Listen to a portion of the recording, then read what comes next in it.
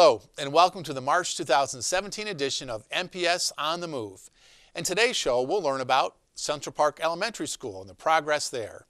STEM news, the project Lead the Way in the elementary schools. The first robotics Steamworks competition. Kindergarten enrollment, the Martin Luther King Jr. Scholarship Award winners, and the Booster Bash. So Central Park Elementary School. Construction on Central Park Elementary is going well.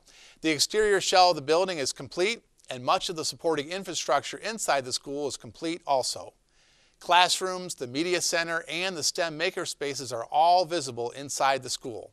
Our partners are doing a great job keeping the project moving along, and we're already starting to enroll students for next fall.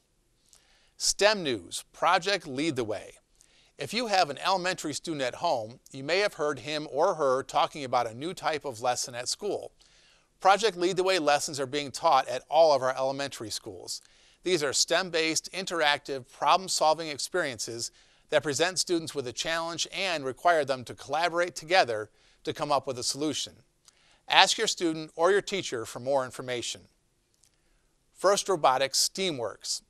Our robotics teams at both Midland High School and Dow High School are engineering solutions to win Steamworks, the first robotics game for this spring. Steamworks requires the robots to collect and shoot coal into a stove, to compete against other robots, to climb a tower, among many other challenges. You can check out the robots from both teams and their competitors at the regional competition at Dow High School on March 24th and 25th. Good luck to both teams. Kindergarten enrollment. Do you have a 4 or a 5-year-old at home that is not yet in school? Believe it or not, now is the time to sign up for kindergarten.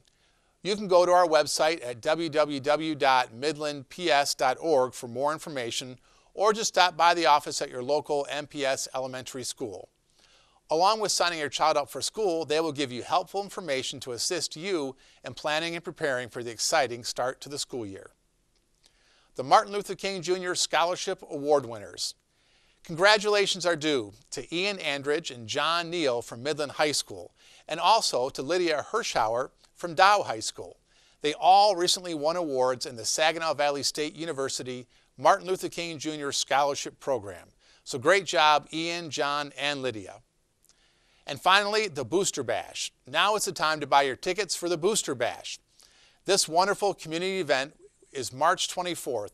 And it's a fundraiser for the Midland and Dow High School athletic programs.